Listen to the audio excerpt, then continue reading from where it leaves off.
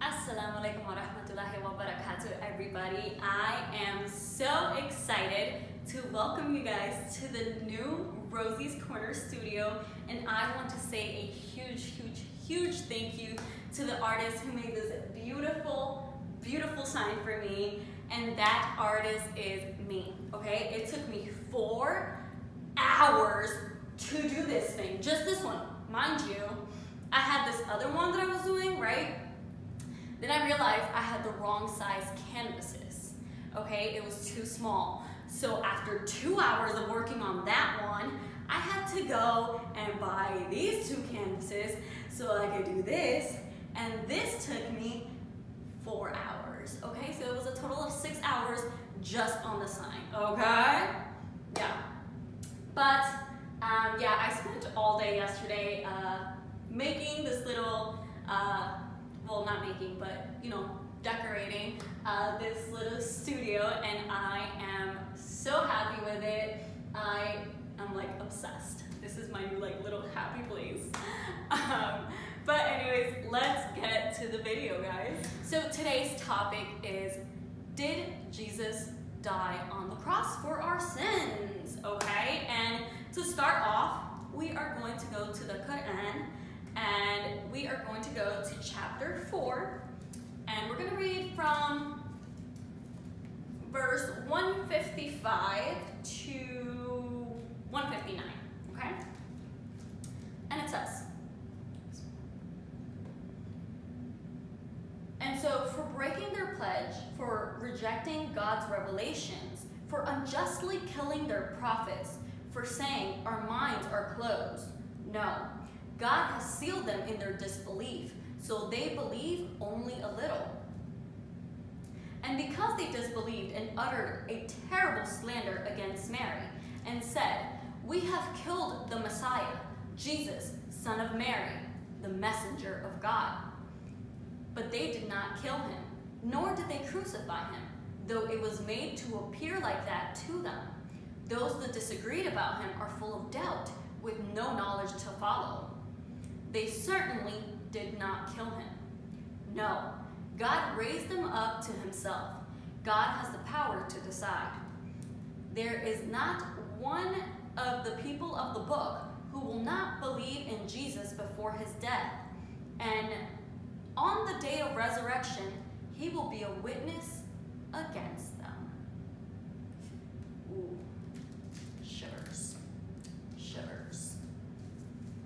So according to the Quran, Jesus did not die on the cross. Jesus was not crucified. It was only made to appear so.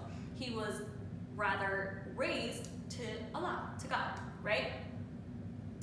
But now let's take a look at what the Bible says about Jesus' crucifixion. And I want to make it very clear, I personally do not believe that the Bible is the Word of God. But I know that a lot of you believe that it is, which is why I use it in my videos. I just wanted to clear that up for y'all, okay? But anyways, let's get into it.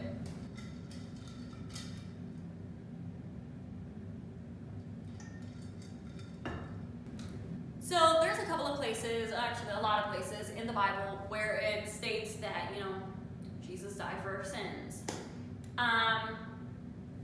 But the story of the crucifixion is only really mentioned in Matthew, Mark, Luke, and John, right? So we're gonna go into it. I'm not going to be like reading from the Bible. I have some notes that I've taken, but I will let you know where I found it, so you guys are more than welcome to grab your Bible and follow along, okay?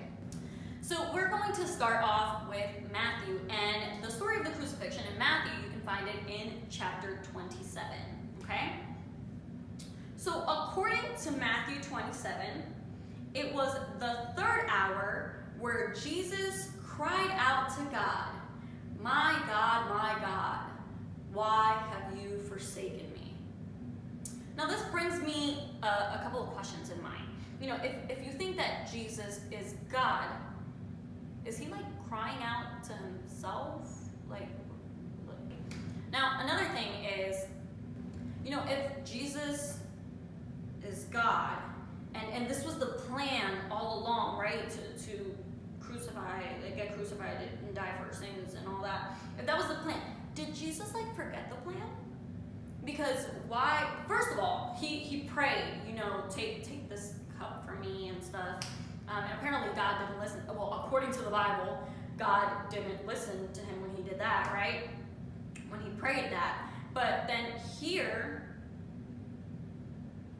it's like he forgot that was also, you know, the plan.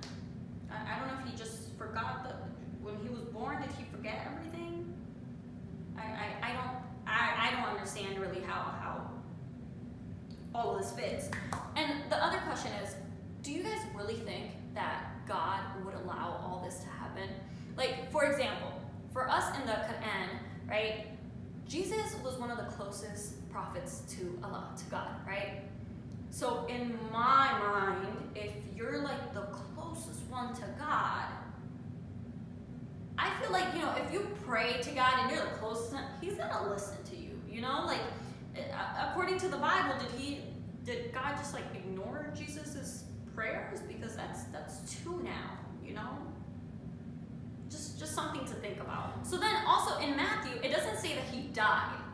It says he gave up his spirit.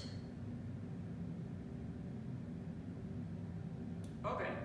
Now, I've heard a lot of people say, you know, one of the reasons why Jesus is God is because after he died, he resurrected himself. Well, according to the Bible, when he died, a bunch of tombs were open and people came back to life. So are they all God as well? I'm just curious, you know, on how y'all see that. Now we move on to Mark, right? So Mark is also similar to Matthew in the sense that it was also, you know, in the third hour and all this. But instead of saying he gave up his spirit, it says Jesus breathed his last.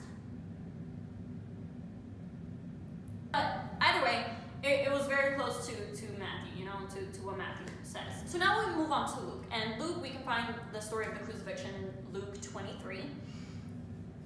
But something that caught my eye really quick was the fact that in Luke, it was the 6th hour instead of the 3rd hour, which is what Matthew and Mark stated, right? So which one's right? Or do you think that maybe the reason why it's wrong is because it didn't happen? I'm just, you know, throwing out questions here. Also in Luke, when he cries out to God, he says, Father, into thy hands I commend my spirit. Now that is very, very different from my God, why have you forsaken me? Which is what, you know, Matthew and Mark said. Again, which one was it? You know, those are two different things. But now let's look to John, and we're gonna look at John 19, and let me tell you, this is like on a whole nother level. So on verse 30, it said, when Jesus therefore received the vinegar, he said, it is finished, and bowed his head and gave up the ghost.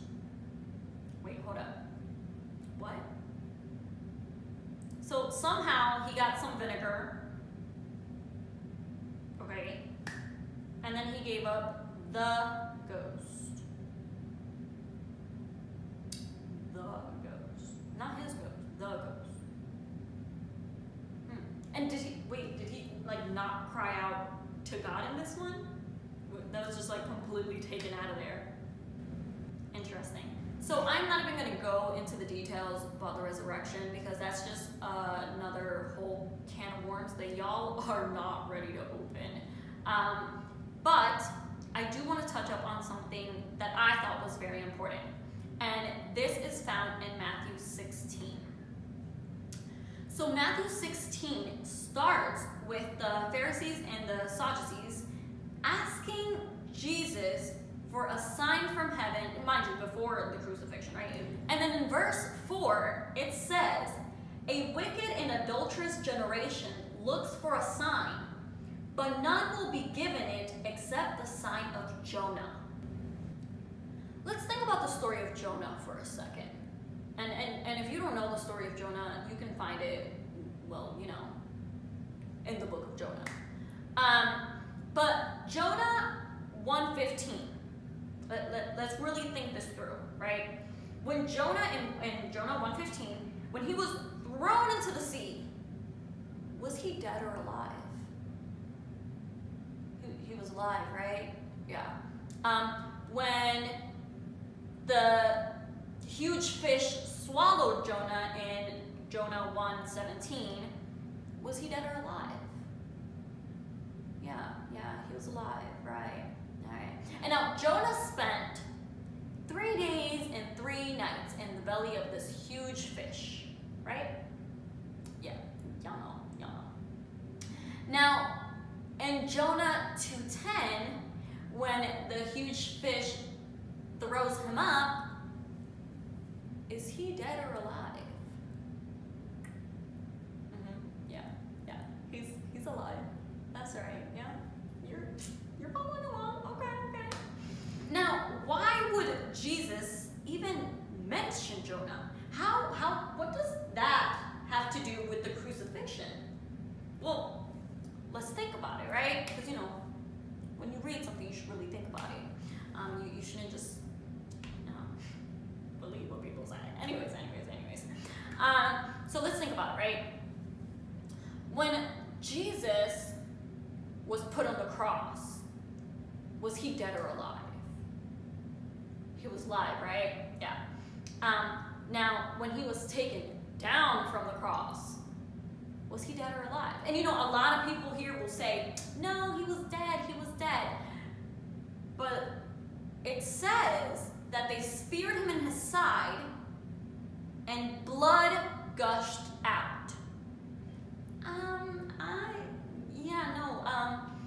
Blood doesn't gush out of a dead person. So because of this, I would say, you know, he was alive.